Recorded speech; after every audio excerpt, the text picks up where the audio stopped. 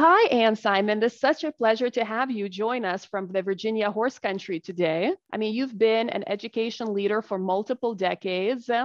You are the author of Beyond the Brochure, an insider's guide to private school, elementary schools in Los Angeles.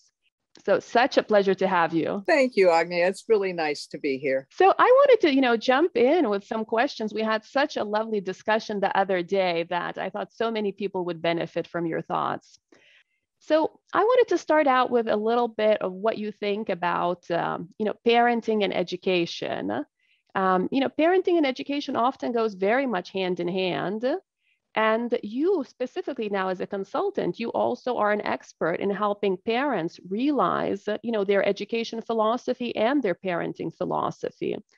So I wanted to, hear more of your thoughts on that. And, how do you think really parenting determines a child's education? Mm-hmm. Well, I think that's a very fundamental question. What I have done over the years is kind of put together a way of helping parents to understand their own educational philosophy and then apply those values to their children specifically and be able to articulate what their aspirations are for their kids. When I was doing a lot of helping families in Los Angeles, specifically explore independent schools for admissions, I developed a little program that I call the family message. And every time I would start working with a couple or a parent, I would ask them to write a one-page long expression of three things. And the first one was something about their own education. Where was it? But more importantly, how did they feel about it? Because a lot of people say, oh, I went to X school and it was fantastic. And some people said, I really wish I'd done something different because it didn't quite fit me. So that's sort of the first piece of it.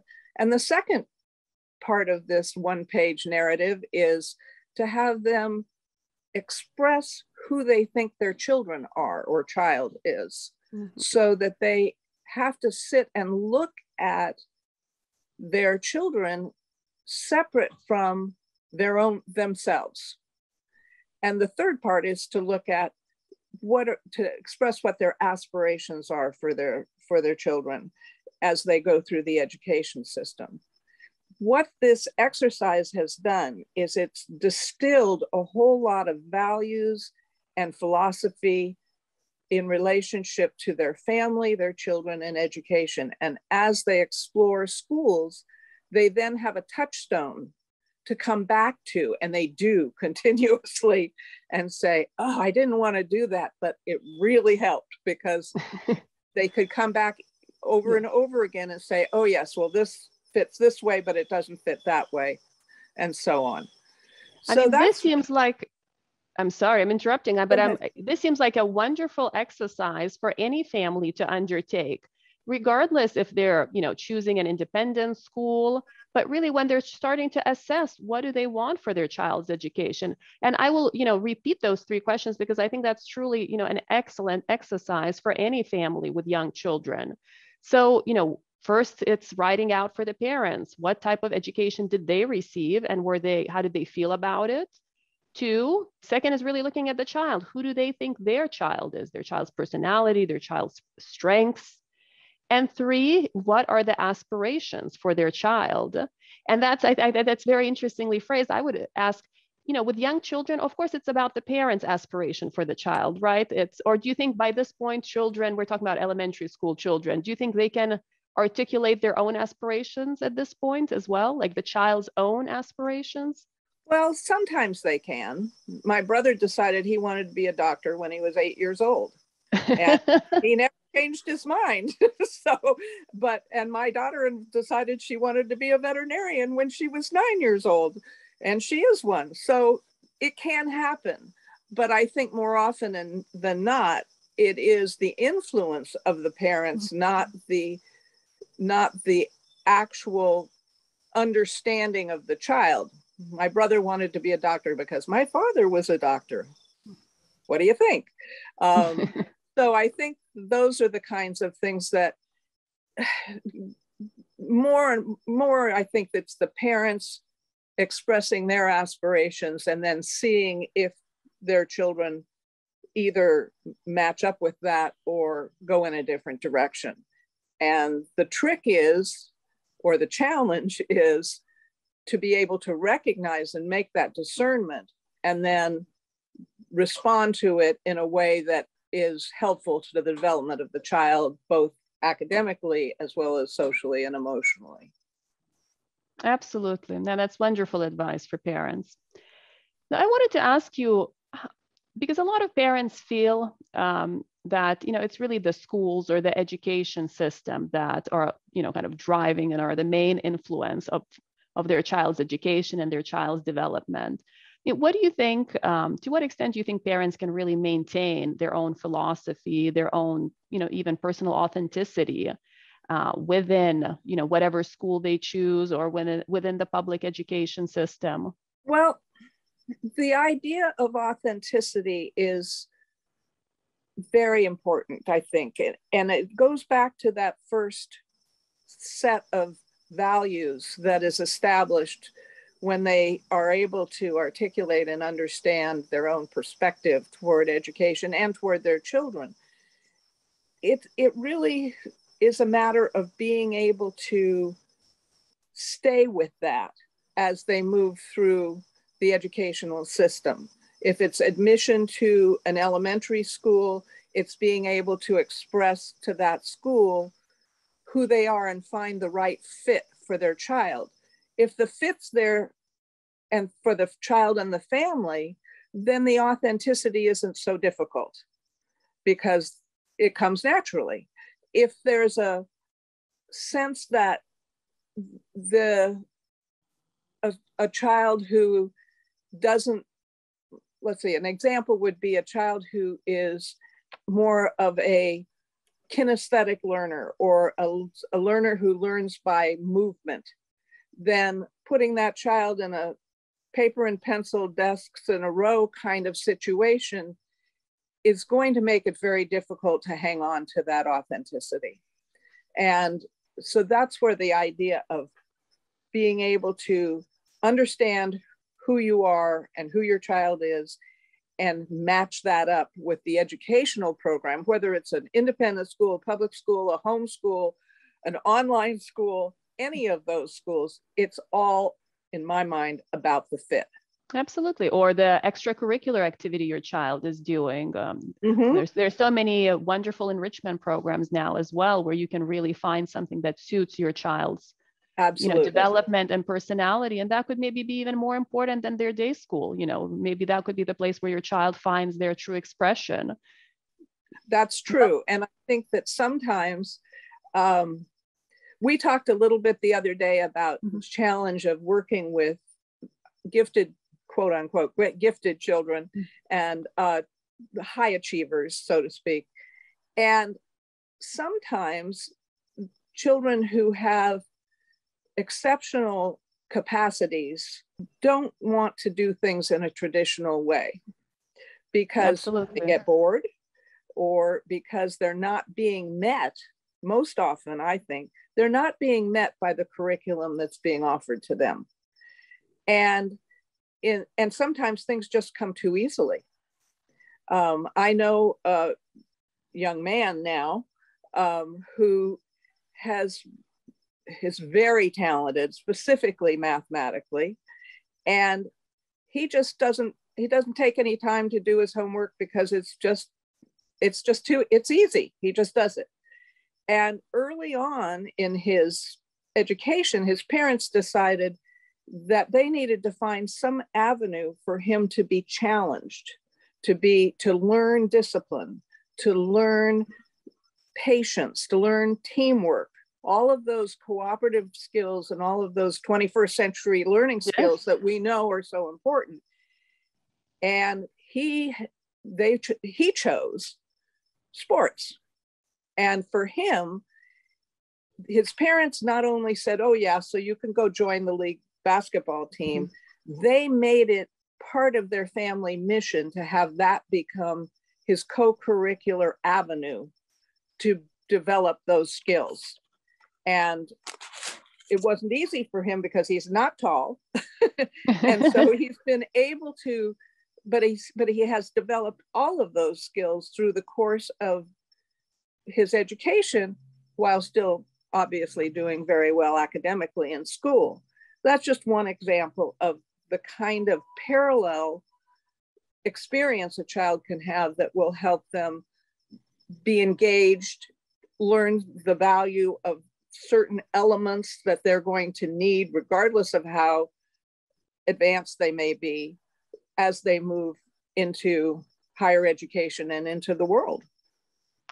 Absolutely. And I can really, this example really, strikes a chord with me, because, I can share my own two children. So my own two children, play classical piano, at quite a high level. And a lot of people often ask me, well, is it because you want them to become musicians? Do you want them to become concert pianists?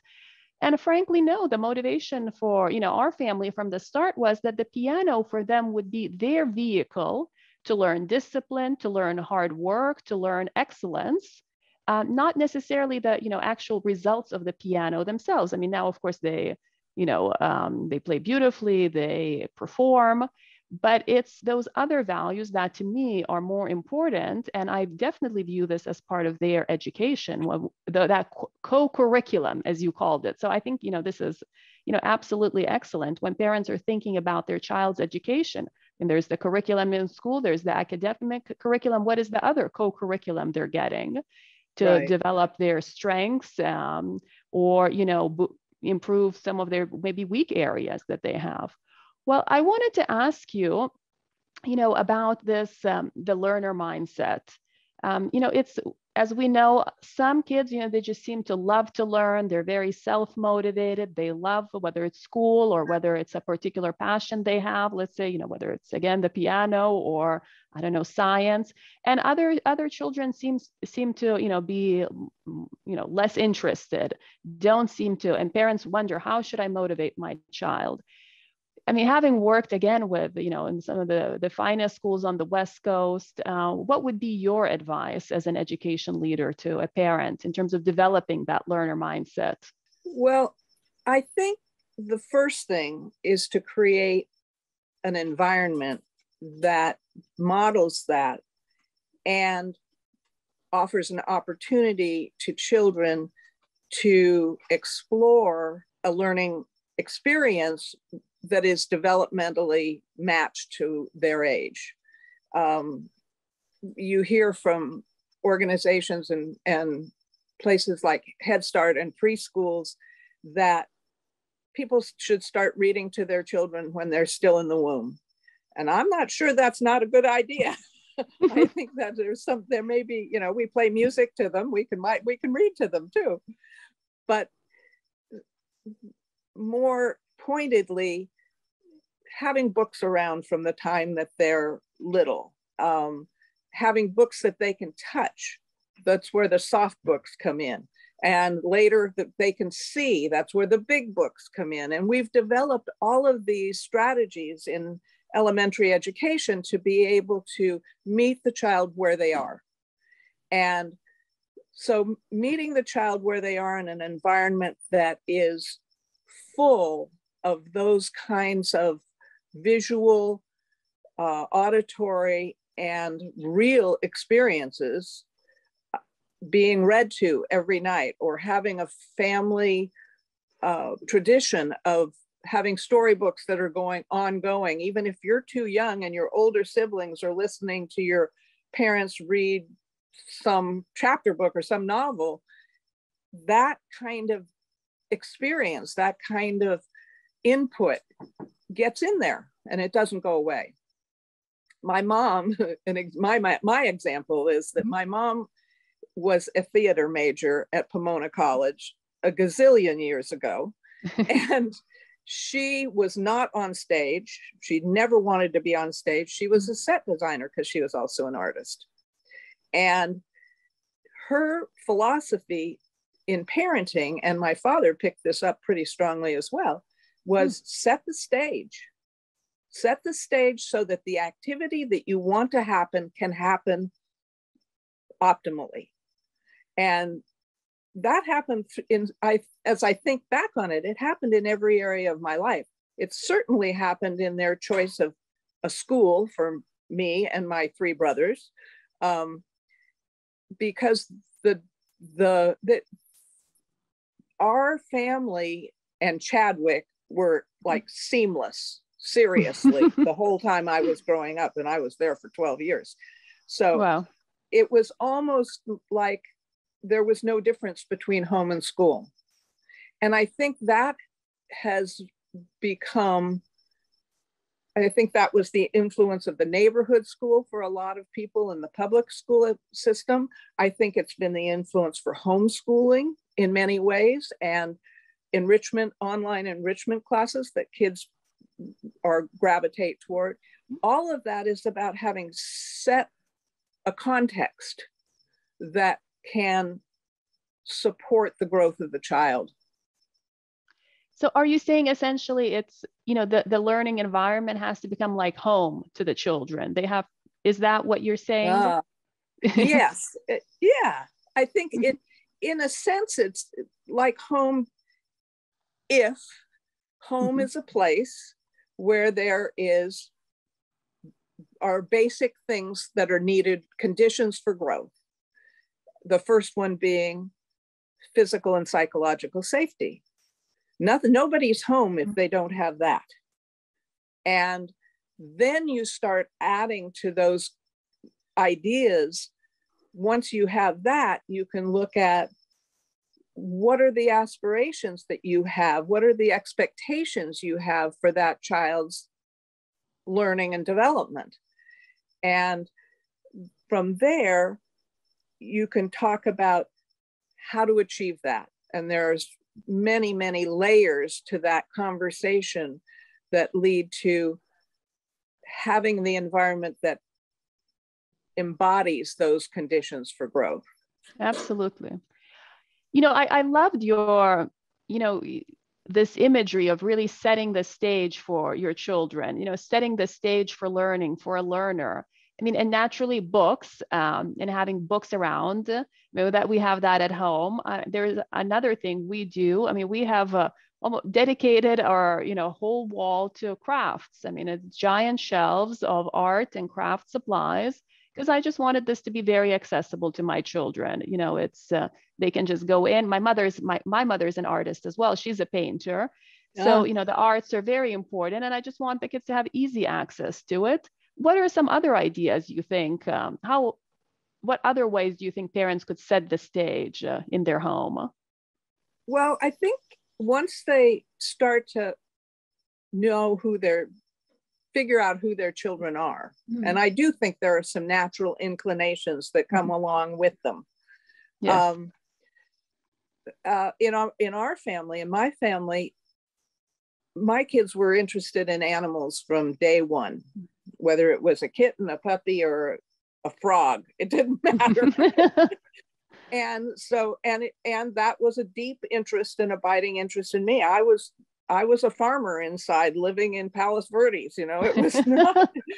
It was easy when I was less than 6, but at 6 years old, everything kind of changed, and everything grew up around us. So when I was starting to try to honor who my children were, I moved to the country, and I got a little ranch in Mendocino County, and we had a whole lot of animals.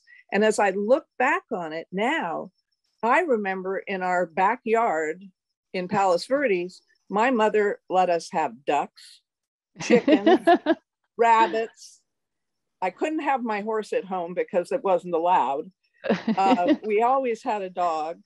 she was allergic to cats, so they had to stay outside. So, I mean, that was the way that happened for me, and that happened for my children. And in addition to that, it was the adventures that we went on as a family that helped me have experiences that also developed those interests and passions.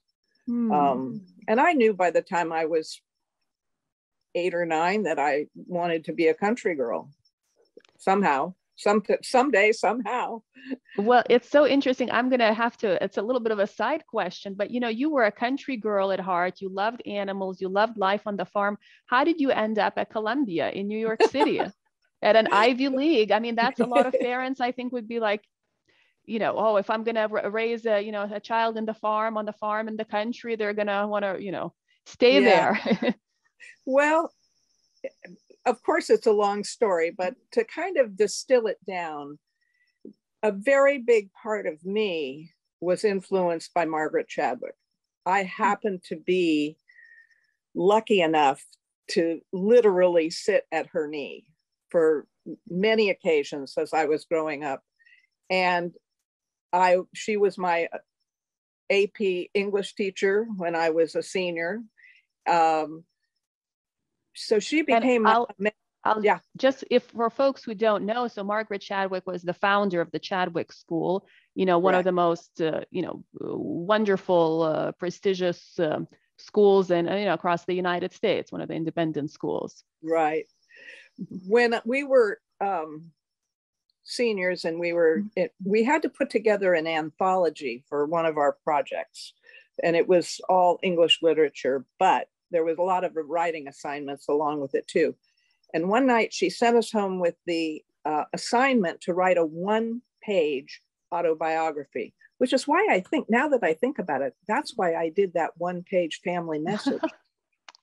And I sat down at my desk. It was tradition in our family. Well, no, it was a rule in our family that we had dinner and then everybody went to wherever they did their homework. And I did my homework in my own room. At about 7:15 at night, we would start that process. And I sat down at my desk and I said, how can I possibly do this? And I had an experience for the first time, and I've had it many times since, of having something just kind of come through me and out my hand. And what I remember about that 1-page autobiography was talking about knowing when I was very young that someday I had to give back the love that was given to me by the teachers and people who cared for me in my school. And incredible. That's the stuff that doesn't go away. It drives you. I wanted to come, my brother went to Yale. I wanted to go to Yale, but they didn't accept women yet. And I was furious. But anyway, I ended up at Columbia at Teachers College for my master's degree, and it couldn't have been a better fit for me. I loved being in New York. It was the late 60s. It was a wonderful time to be in New York. And it really established who I was, both as part of my family and upbringing, and also as separate from it. What an incredible story. And I think there's a lot of gold nuggets in there for parents. Yeah. Well, I wanted. Yeah. Yeah. Now, so how would you advise parents and families to help find their child's, passion or talent? Part of it, as you wrote, is, really trying to understand who your child is. But how would you help that process? And specifically, how do you see their strengths that you should help develop? Well, I think it starts with the parents' own work, their work on themselves, honestly. And I'm still doing this, and my kids are in their 50. So we all have projections that we place on our children. And the longer I've lived, the more I see that a lot of the process of understanding and knowing your child is the process of peeling back those projections and being able to see your child separate from you. So I think that's a big part of it, is to, yes, I think it's wonderful to have your child want to go to the same school you went to, or be able to follow in the footsteps of your grandfather because you couldn't, or something, any of those kinds of stories. But more than that, I think it's a matter of stepping back just a little and watching, observing the interests and the things that your child is drawn to, and then understanding, figuring out ways to support those interests and what the underlying curriculum is that's going on there. And I've been thinking again about certainly becoming a doctor or becoming a veterinarian. It's a very academic process. Absolutely. But the experience of being passionate about those things is not academic at all. And that understanding, I don't think my father ever cared whether, well, I don't know whether he cared if my brother was a doctor or not, but it wasn't something he pushed. And I didn't really particularly push it with my daughter. It was just there. And it was something that had to be respected. I think respected is really a good word, actually. The other part of it is that I do believe that parents really are responsible to offer their children opportunities to acquire the skills necessary to be able to flush out those interests and passions. And that's where the balance between the emotional and social part and the academic skill development comes in, because it's wonderful to be passionate about being a doctor, but if you don't know anything about science, it's not going to work very well, etc. So it's that knowing your child and at the same time being clear that there are basic needs and skill development sets that need to be acquired through the kind of partnership, really, in a sense, that needs to be set up between parents and their children to say, okay, maybe I'm not crazy about math right now, but my parents think this is important and they're going to keep challenging me to have it be important, so I better get into it. That happens a lot. And I think it's an important piece. Oh, absolutely. I mean, I think you hit it, on the nail. It's really, well, I love how you highlight, on the one hand, it's the passion, but then it's the reality of, the skill sets that you need to help your child, pursue those passions. And That's it's the right. parent's responsibility, really, of a, committed, loving parent to help a child acquire those skills.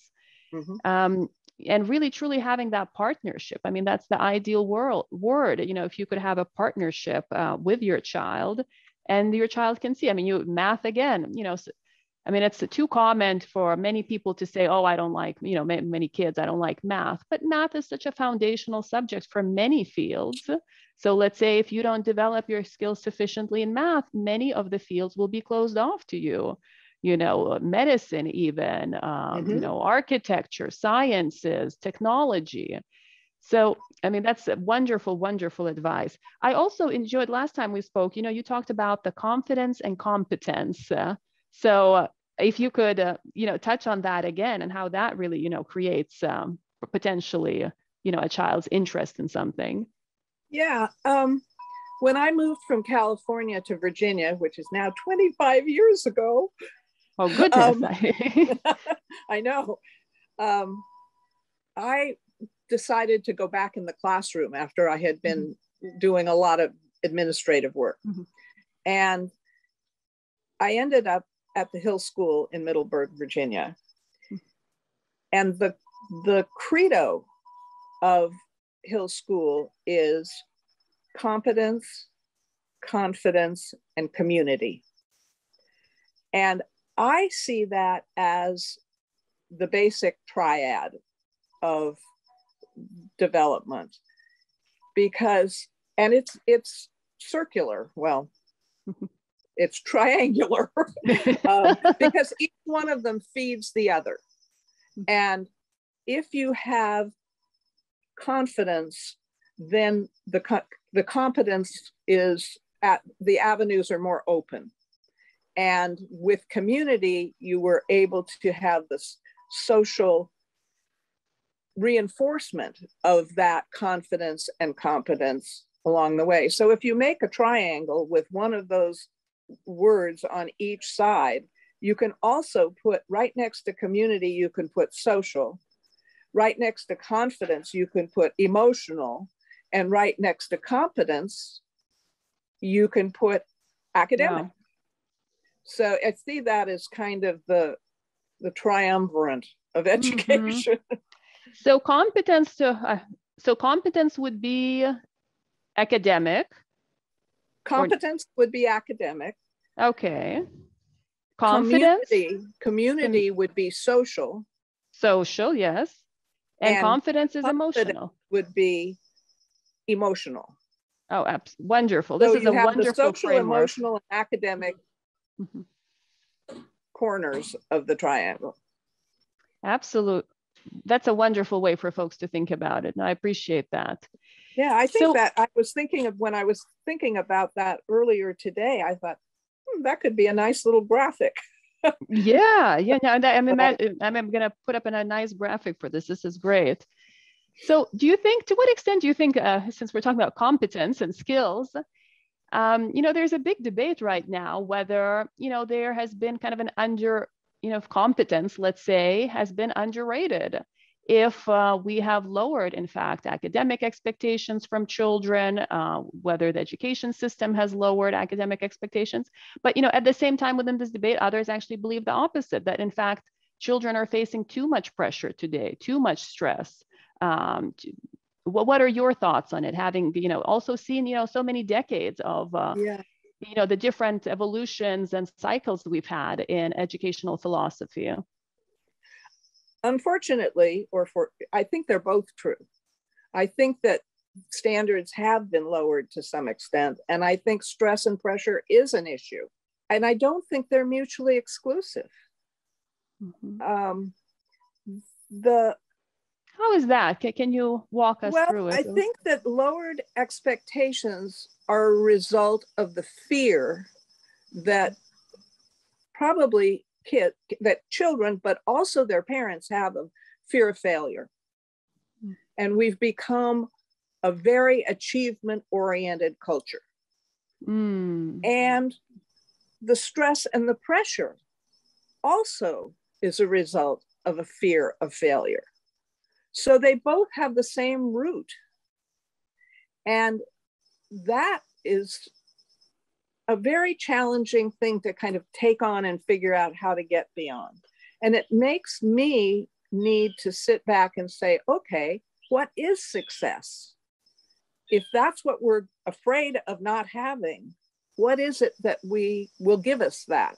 And how do we step back and retool what we're doing in order to have the academic expectations that we would like to see, and also we know are needed to be able to excel, and at the same time not have kids blowing out because they're so stressed. Yes. And I go back again. I mean, it gets to be a little bit like a broken record.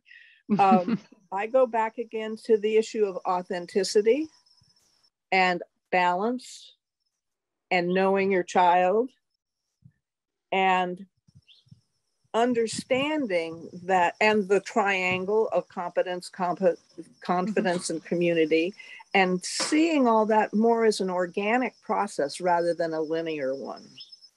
I think we get in trouble when we start to see it as linear, and it can go in either direction. It can go with lowered expectations, and it can go with toward pressure and stress. and it can go toward both in the same person. So it's a very complex situation. So help us. So how do we think of it not as a linear, but as an organic process? You know, this the learning, the acquiring the skill sets, the achievement. It goes back to the modeling of the environment. The headmaster at the Hill School, when I arrived there, one of the talks he gave once was, he said, you know, reading should be like chewing gum. And we went, what? Chewing gum, reading? And he said, yeah, my kids, and his kids were in either graduate school or out of school by that point. He said, they used to come home in high school and read their children's picture books that they'd had because they remembered them so fondly and they liked the stories and they got something different out of them when they were 15 than they had when they were 7. And that made perfect sense to me. So the idea that learning becomes something that is just an everyday thing and a part of, and there's no particular, it isn't, it's its own reward. It becomes its own reward. And that's where we talk about creating lifelong learners and all of that thing. So it's not really a destination. Learning is not a destination. It's a process. It's part of your life. Exactly. Yeah. So you touched on such a key point, you know, this fear of failure that we have as a society, I think as parents, particularly, and that we transfer to our children, and the children have a fear of failure. Can you talk more about that? I mean, isn't, you know, failure part of education, part of growing up? Sure. I think failure is very important. Successes build confidence. Failures, when they are approached non-judgmentally and as learning, as lessons or course corrections, build resilience. And if we've learned anything in the last however many years, it's that resilience is something we all need to have in spades. So to me, the idea of being able to make a mistake, and I want to say have it be okay.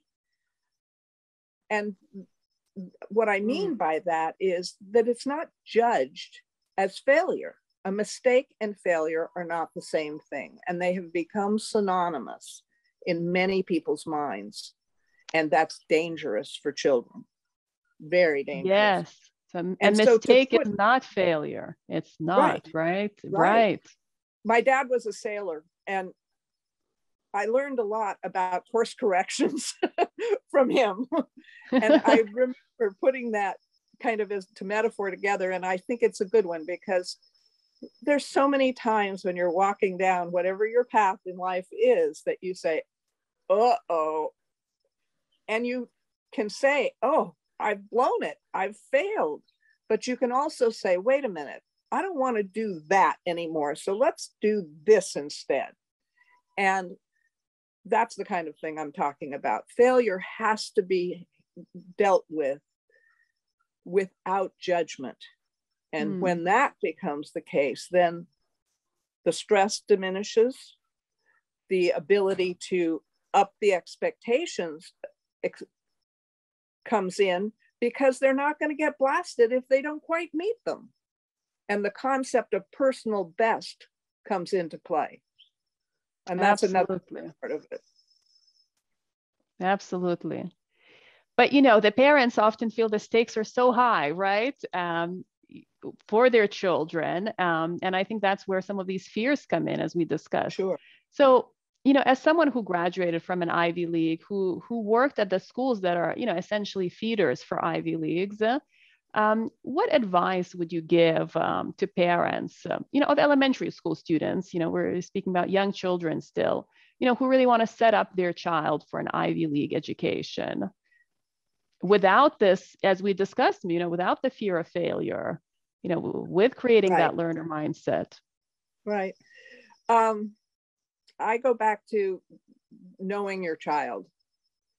If you know your child's strengths, emotional strengths, strengths of interest, cognitive strengths, you can begin to put together a path for that child to acquire the necessary skills that he or she will need to be able to perform. I use that word pointedly, perform academically. And that process goes again back to being able to see your child for who they are rather than who you'd like them to be. And also follow them. There's the, Maria Montessori was the person who said, follow the child. And everybody interpreted that 40 years ago as watch them run across the field and think that that means they're going to go to Yale. Doesn't work that way. But it does mean that if you see that your child is interested in a particular direction, you want to promote that so that they learn, are able to understand the value of excellence. Like you said earlier, the value of hard work, the skill sets that are necessary to have the achievement that they need so that they will have the choices to go to whatever school they go to. Having said that, I don't know how many times in my career and my careers, I have said, there are a whole lot of really good schools that are not in the Ivy League. Stanford comes to mind, but that's another one that could be. On the other hand, there are many, if my child is a small school person, I was a small school person. And that was partly because I was in a small school for 12 years and I wasn't ready to go to Duke or I wasn't ready to go to Berkeley. It would have been too big for me emotionally. I needed to be in a smaller environment. That might rule out an Ivy League school for some kids. Some students know by the time they're in high school that they really want a technological career. And I think the reintroduction of vocational kinds of programs is a very positive thing for education in that way. So again, it goes back to know your child, then be able to follow them while making sure that they get what they need to be able to manifest those interests and experiences and passions. No, I loved it. I mean, it's when you said follow the child, but it's not follow the child, into cartoon watching or or video games. Or video games. It's yet really to figure out exactly, because I do not understand video games, I will honestly admit. I have yet to figure out exactly what the value is. I'm working on understanding. Some say there's a value. Some say there's a value. I know they do. I'm working on it. I'm open. Well, I wanted to ask you of another kind of big debate here, another concern for parents and I think educators.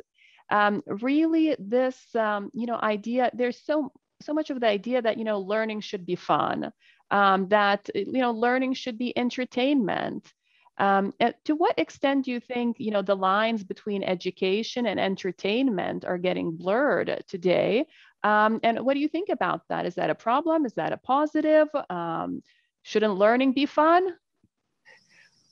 Ideally, I'd love it to be fun, but I don't think that should be the goal.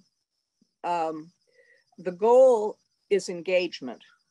And I think engagement has become confused with entertainment. We have also been somewhat co-opted by the entertainment world.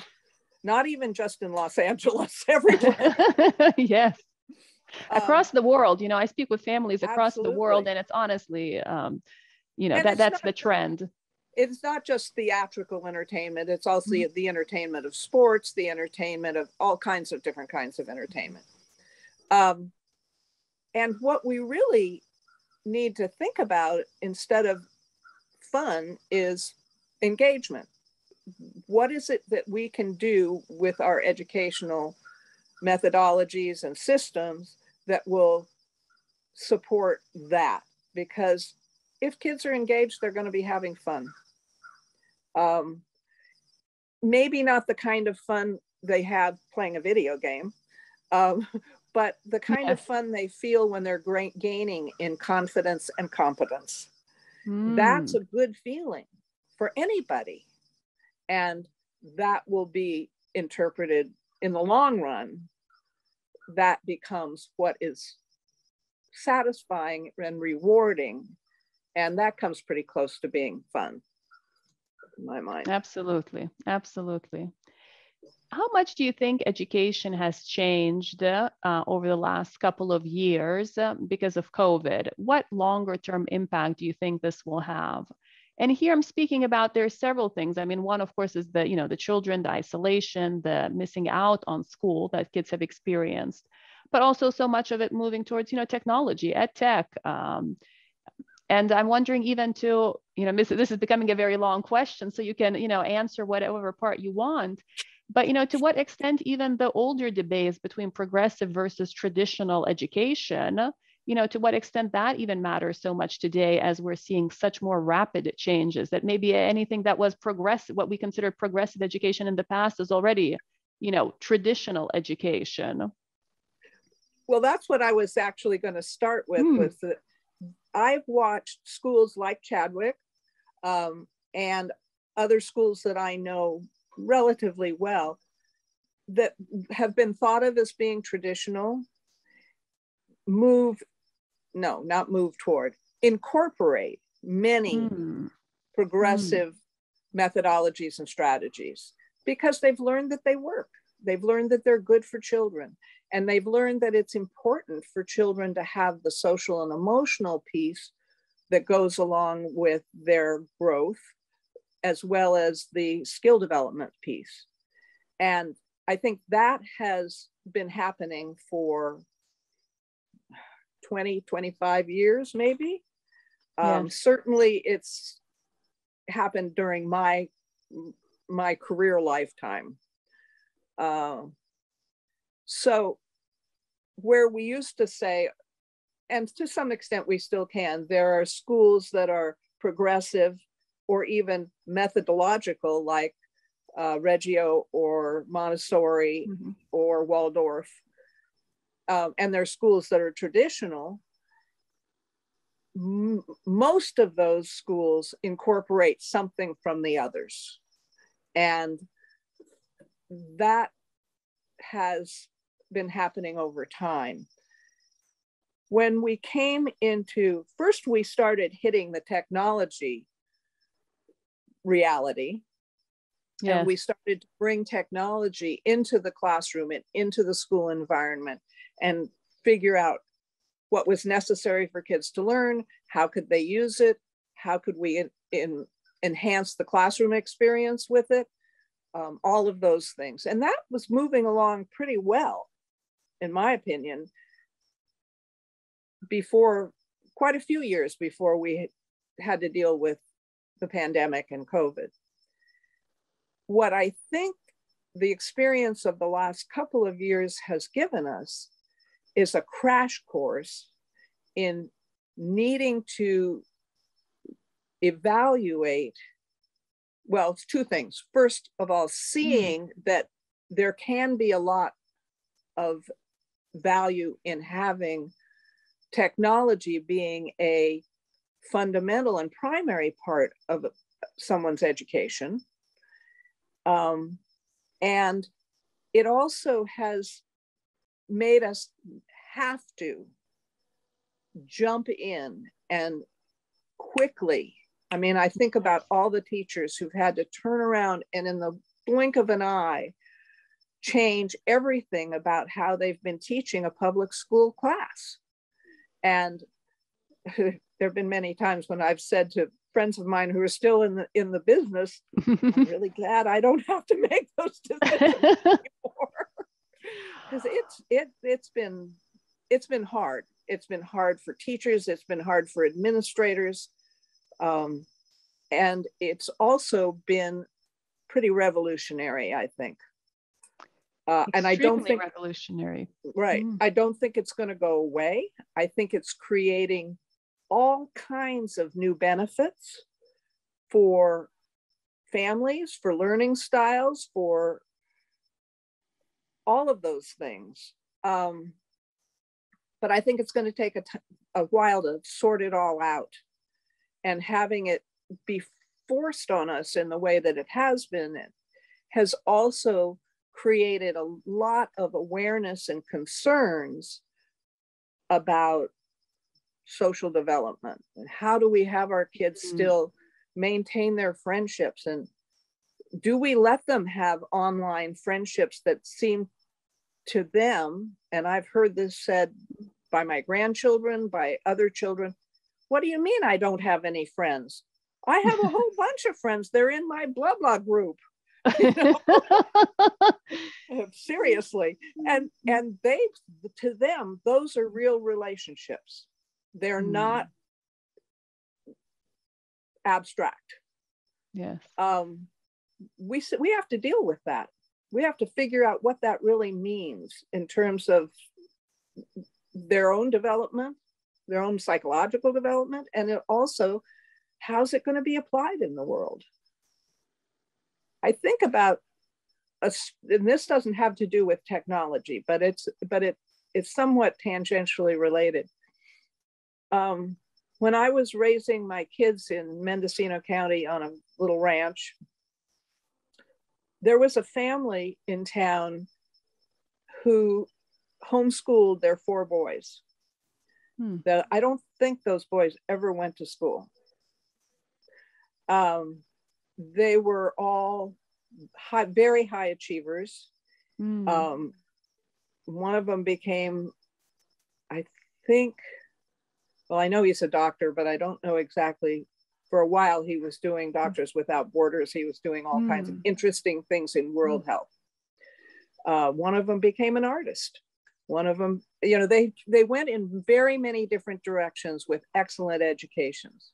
What their parents did very wisely was they made 4-H their social experience, and of course also their animal experience. 4-H, yes, the 4-H Club of America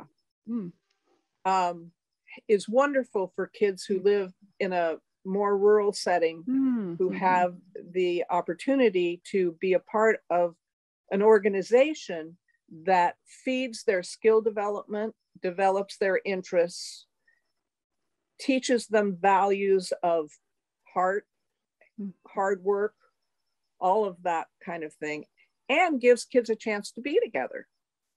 So these boys raised, you know, champion goats and knew everything about genetics that you needed to know about goats by the time they were 12. Oh, wow. And, you know, all of those kinds of things that are then translatable skills that they can use to be an artist or to be a doctor or whatever. So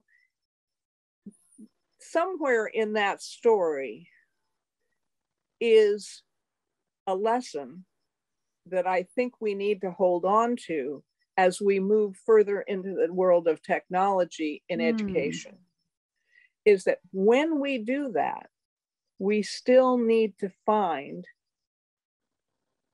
and have kids have the experience of something that gives them that social interaction face to face and body to body, not over the screen. The community, really the sense of still community, one of the 3 pillars or triangle or trifecta. No, absolutely. Oh, and this has been so interesting. I mean, and as you said, I think, you know, the future really is here already. I think over the last couple of years, we jumped 10 years into the future in terms of what education is, in terms of technology. We're not going back. There's no going back, I think, after this. But we still have to see and have to have, I'd say, the cream rise to the top and things to sort themselves out as we are in this already, brave new world. As we wrap up, I wanted to ask if there's anything else you would like to tell parents, any sort of piece of advice, final advice that you think you'd like to share with them? What I feel when you ask that question is wanting to have some way to have parents be able to both participate in and enjoy the growth of their children. Yes, it's a job to be a parent. It is a hard job. But I think that the best way for our children to end up being both successful and happy adults is success, meaning whatever it means to them, to their parents, is to have that experience also be warm and loving and communicative and knowing. And that gets lost so easily sometimes, because it's also hard when you're trying to be all of the things that a parent needs to be for their children. Oh, absolutely. I mean, it's the most difficult job. I think most people will agree. Being a parent is the most difficult job you can undertake. So I wanted to thank you so much for your time. And today, this was a wonderful discussion. I think there's so many gold nuggets here. I would recommend parents just watch and rewatch this because they'll get I think, many words of wisdom to how to really think about supporting their child and having that partnership with their child that we discussed to help their child set them up for the best, the best opportunities and the possibilities in life. So again, I wanted to thank you so much, and I hope we'll chat again soon. I hope so too. Thank you. And I really appreciate your leadership in moving in this new direction and trying to suss out all of these different pieces that need to be discerned as we move forward. And I'm very, very interested and happy to see that happening. So thanks. Thank you so much. Yeah. Thank you, Anne. Okay, well, we'll see you next time then. All right. All right. Well, when I was driving yesterday through the beautiful countryside around here, I passed several schools, and I keep looking to see if there are cars in the parking lot or not, because that tells me a lot about what's happening in terms of online education for that area. And these are public schools that I'm talking about. And it occurred to me, these are big brick buildings with 2 or 3 stories, and you think, where are the children?